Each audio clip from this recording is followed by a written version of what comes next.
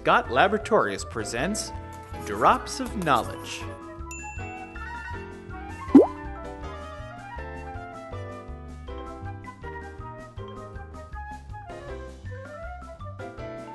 Prior to filtration, grades should be selected and lot-specific data recorded from the pack sticker for records. If for some reason the sticker is missing or illegible, the grade and lot number is also printed on the back of each filter sheet.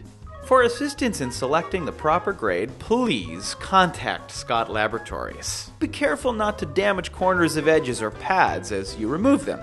Damage may increase dripping during filtration. You will notice that each pad has both a rough side and a smooth side. Wine should always flow into the rough side of the pad and out of the smooth side. Prior to filtrations, inspect your filter plates for any signs of warping or cracking. Gaskets should also be soft and not brittle. In order to better understand a sheet filter, it is important to understand the flow of product through the machine and filter media. Every two plates in a sheet filter comprise a distinct filter pair. This pair is made up of an inflow and outflow plate. Each addition of a new inflow and outflow plate increases the capacity of the filtration and runs parallel to the other filtration pairs. All intermediate filter plates are equal, but are defined as either inflow plates or outflow plates based on their orientation in the unit. If the ear of the plate without the gasket is oriented on the inflow side of the machine, this plate is considered an inflow plate. If the ear without a gasket is on the outflow side, this is considered to be an outflow plate.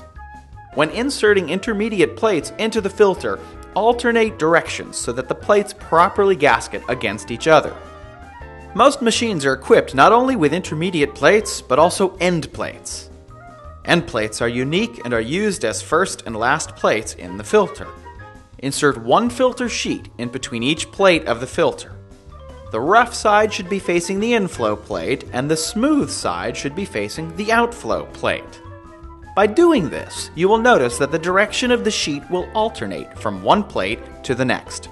After inserting one sheet between each plate, lightly tighten the filter using the spindle or other tightening device. In a standard filtration, the product inlet is commonly situated at the bottom right port. Product outlet is located at the top port. Using sanitary sight glasses, valves, and pressure gauges will be important tools during the filtration process. All other ports should either be capped or equipped with a vent or drain.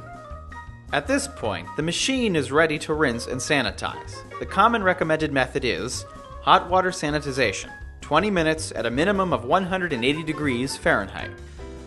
In addition to a hot water sanitization, compatible sanitizers include SO2, citric acid, and phosphoric acid. For recommended concentrations, contact Scott Laboratories. Avoid chemical sterilants, chlorinated or caustic chemicals, and surfactants such as quaternary ammonium or iodophor. They are difficult to rinse from the sheet matrix. When initiating rinsing and sanitization, begin a flow of ambient water into the inlet and out of the outlet. The filter at this point should be loosely closed with valves open and drains flowing. Visually confirm leaking and flow across filter. As wetting of the filter pads occurs, slowly tighten filter until dripping is significantly reduced, though still present. Introduce desired hot water or chemical sanitizer at this point, taking proper precaution of operator exposure to any products used. Continue to tighten filter during sanitization and subsequent rinsing until dripping is reduced to acceptable levels. Excessive leakage is considered to be more than 3 to 5 gallons per 8-hour shift. If such leaking persists during use, check condition of plates and gaskets for warping or cracking.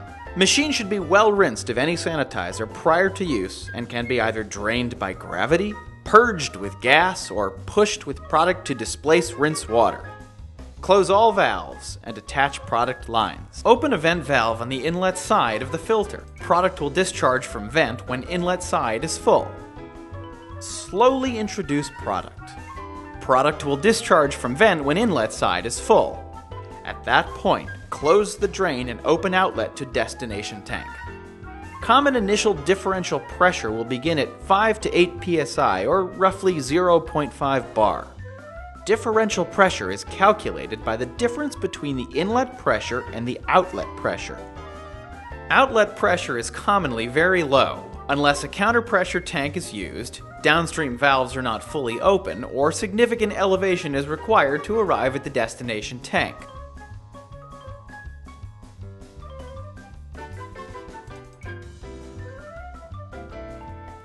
When filtration through two different filter sheet grades is desired, a plate commonly referred to as a diversion or crossover plate can be used.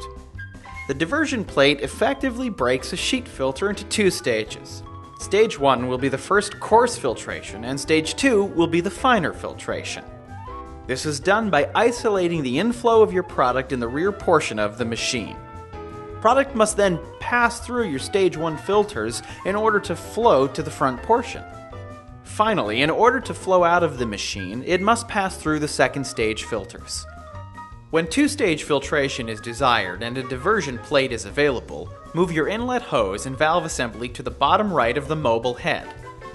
Keep your outlet at the top left of the fixed head. At this point, the inlet and outlet are on the same side of the filter machine.